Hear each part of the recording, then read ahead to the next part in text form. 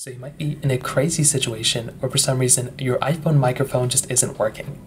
Now, this can happen for a lot of different reasons. The very first thing I'd recommend doing though is making sure that your particular iPhone camera, nothing is covering up that particular microphone at the bottom. So what you probably want to do is just look at the bottom of your particular microphone, make sure everything just is looking fine, make sure the speaker, like if you have a case, make sure there's nothing blocking the bottom. A lot of the time that can probably end up causing the problem. So that's kind of the first thing I'd recommend doing, is making sure nothing's causing issues and nothing's blocking the speaker at the bottom.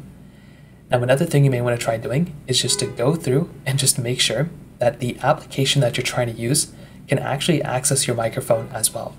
So what you want to do here is you want to make your way over into your settings application, just like so. You then want to basically scroll down until you see a little option that says either the application or accesses. So what you want to do, you want to scroll down. Let's say Snapchat is being weird. Snapchat's not accessing the microphone. What you want to do is you want to get into Snapchat just like this.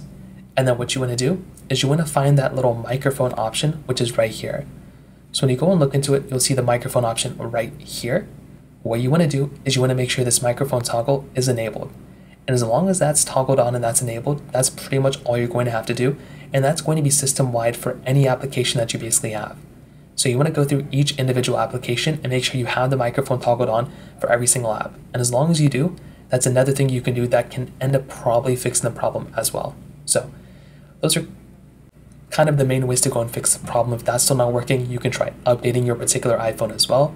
So just go inside of your general settings here, go into software update, and try updating your iPhone. That's another thing you can try doing as well. So those are the main ways to go and fix it. If you have any other thoughts or questions, let me know in the comment section below. Hit the like button, that will mean so much, but definitely hit that subscribe button.